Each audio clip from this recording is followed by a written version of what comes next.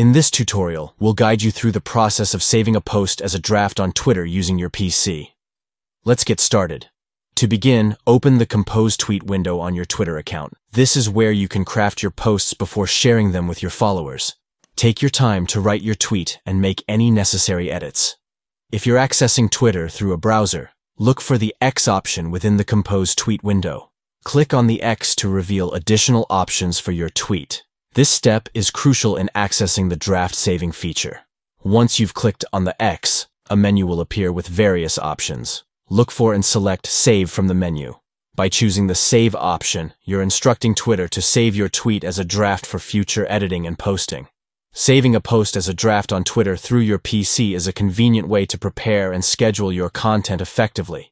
It allows you to fine-tune your posts before making them public, ensuring that your messages are clear and engaging for your audience. By following these steps, you can effortlessly save your tweets as drafts on Twitter using your PC.